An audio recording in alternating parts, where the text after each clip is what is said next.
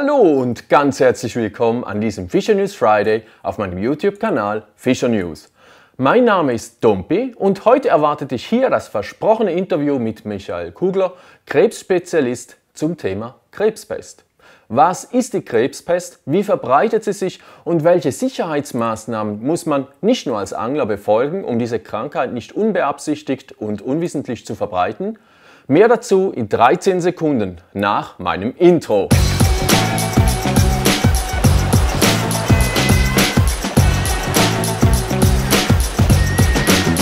Da soll man durch sein. Die Meldung verbreitete sich wie ein Lauffeuer. Krebs-Pest in der St.Galler Sitter. Und ebenso schnell wurde klar, dass massiv Informationsbedarf besteht in Sachen Krebspest. Ich habe Michael Kugler, Fischereiaufseher beim St.Galler Amt für Natur, Jagd und Fischerei, Mitglied bei der eidgenössischen Fachgruppe Flusskrebs und seit vielen Jahren anerkannter Krebsspezialist im Fischereizentrum Steinach am Bodensee zum Interview getroffen. In der Videobeschreibung findest du zudem Links zu den entsprechenden offiziellen Verhaltensempfehlungen dieser Fachgruppe. Viel Spaß nun mit dem kurzen Interview und mit einem kräftigen Fischergruß, dein Dompi.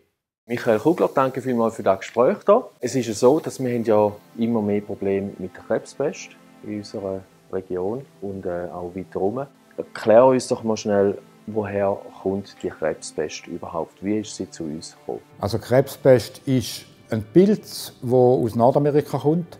Die ist im Verlauf Ende 1850, glaube ich, das erste Mal auf Europa gekommen mit Import von amerikanischen Krebs und seitdem ist sie quer durch Europa gezogen.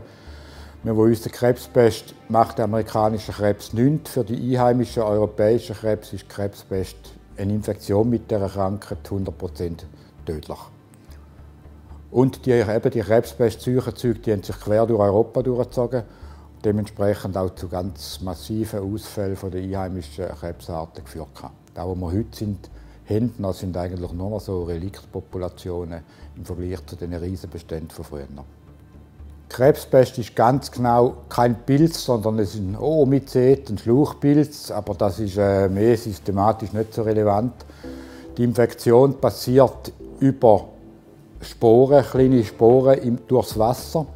Tritt so eine Spore auf einen europäischen Krebs, geht die praktisch in den Körper rein und durchwächst den ganzen Krebs von innen her. Also mit seinem Pilzmyzel, der wird durchwachsen, der stirbt ab. Es kann auch sein, in einzelnen Fällen, dass dann das Pilzmyzel in Weichteil vom Krebs, also in den Gelenken oder in den Augen, raustritt und dort so typische Aufwuchs hat, wo dann sieht es ein bisschen aus wie Schimmelpilz. Das sieht man aber nur im Wasser. Also, das ist kein typisches Zeichen, aber das ist wirklich im ausgeprägten Fall sieht man das. Wie können wir jetzt als Fischer, du hast gesagt, es wird durch Sporen wird die Krebspest verbreitet. Wie können wir jetzt als Fischer, die ja im Wasser sind, ob mit Warthasen oder sonst, viel im Wasser sind und auch nass werden, wie können wir schauen, dass wir die Sporen nicht unbewusst und unbeabsichtigt verbreiten? Da muss man wissen, die Krebspestsporen haben etwa eine Lebensdauer von 1 Woche bis 2 Wochen.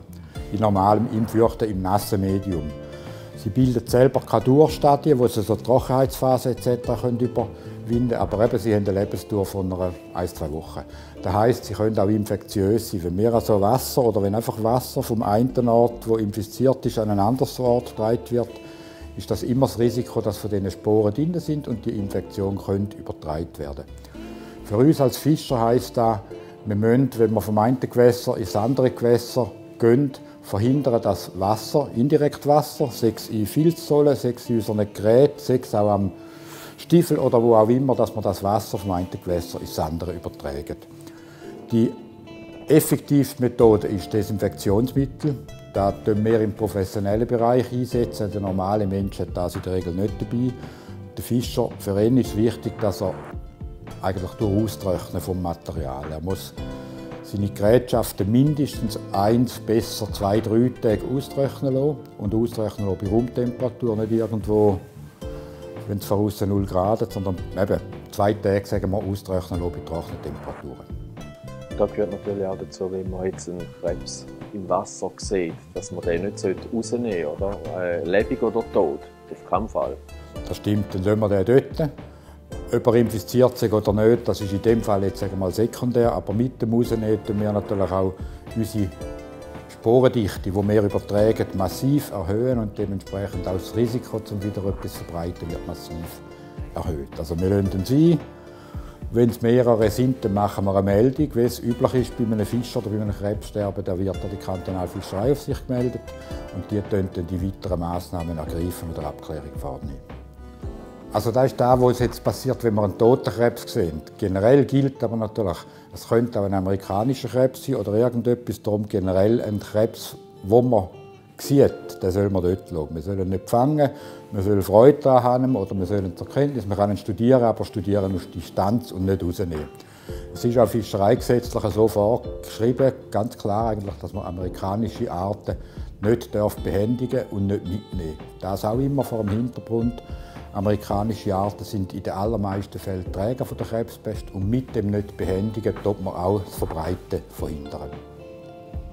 Du hast vorher gesagt, wegen Desinfizieren, man soll seine Angelgerätschaften so gut wie möglich desinfizieren. Das ist vielleicht auch noch wichtig. Also, wir müssen sehen, wir sind einer von den vielen Überträgern. Wir können potenziell Überträger sein mit unserem Wasser, wie es auch ein Spaziergänger mit dem Hund kann sein, wie es ein Kanut kann sein, wie es auch ein Vogel sein, der vom einen Gewässer ins andere schwimmt, wie es ein Biber kann sein, wie es diverse Vektoren gibt. Für uns ist einfach wichtig, wir sind direkt, wir verkaufen uns, oder wir sind auch immer die am Gewässer, die ein Interesse haben am Fischbestand. Und wir sagen, wir haben Interesse, grüne ökologische Interesse. Von dort ist wichtig, dass wir unsere Möglichstes beitragen und bei uns auf unsere, eben die Kriterien, die ich vorher erwähnt habe, probiert einzuhalten.